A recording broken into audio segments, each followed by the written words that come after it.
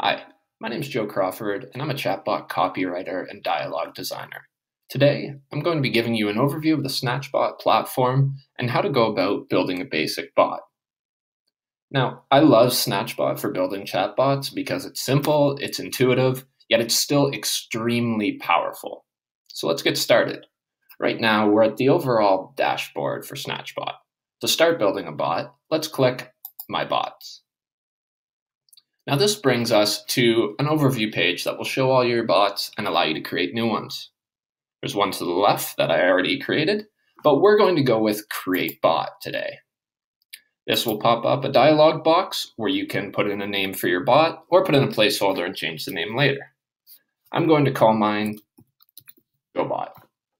Now you'll see there's also a field here to start with a template. Snatchbot offers a lot of terrific templates, but in order to learn the platform, let's make our own from scratch today.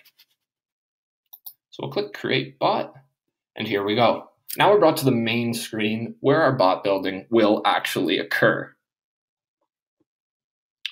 Now you can see that there are two spots, the bot structure column where we build our interactions here, as well as the bot scheme preview, which is where you can do some of the more advanced editing and construction of your chatbot. Now that we're set up, let's start adding content to the chatbot. Each action the chatbot undertakes is called an interaction. This includes everything from sending text or an image all the way to extracting an email address. So to do this, we'll select Add an Interaction. This brings us to the option Choose Interaction Type. Clicking this brings up a number of different extractions and statements that a chatbot created with Snatchbot can use. We're going to use the first one, bot statement, as it is the most commonly used within the platform and also most likely within what you will end up building. We'll give the interaction a name that helps us stay organized, especially as your bot gets built out further and has a lot of different interactions. Now this will be our opening greeting to the user, so we'll call it hello. Typing in hello and clicking enter or return, you can see opens up the edit interaction hello field along the right side. Now there are a lot of different options here. Right now we're going to focus on how you input text. So you see the bot's message call out in the line beneath it. Once we click on that, we can type in what we'd like. In this case, hi, I'm JoeBot. Would you like to chat? So now that we have our text, let's test it and see what it would actually look like. To do this, we'll go back to the hello interaction within our bot structure column. Clicking on the test interaction button, which is the one I have my mouse over here and looks like a chat bubble, will open up this chat dialog along the right and simulates what it would look like in an actual chat. Now, to bookend the hello message, we'll also create a goodbye message. Once again, we're going to want bot statement as our type. Put in the interaction name, goodbye. Clicking enter opens up once again the edit interaction field along the right-hand side. So here, we'll type in the goodbye message, which is simple enough. Goodbye. Now that we have our interactions and our greetings in place, let's go about actually linking the two, because that is the overall function of a bot, and what we're looking to do is to get one message to be generated by an interaction or customer input with the other. So to do that, let's select the hello interaction that we created earlier today. To connect it, we'll go down to the blue and gray box that says connect this interaction to others by adding a connection and click the plus sign.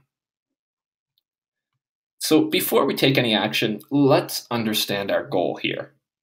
What we're looking to do is configure the chatbot so that if a user is asked by the greeting message if they would like to chat and answer no, they receive the goodbye message. The connection function works on an if-then basis. If a certain action is input, then another certain action is output.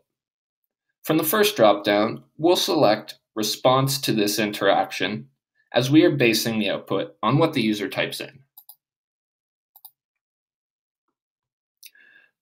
The second dropdown allows you to set constraints. We want contains whole word because we want to input the words a user would type to say no.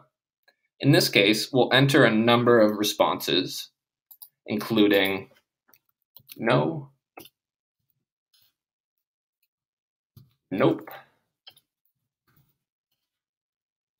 and nah. And you'll notice that I'm entering different cases here. It is a case-sensitive input, so it's always good to cover off all your bases. Also, to separate the words and type a new one, simply press Enter or Return.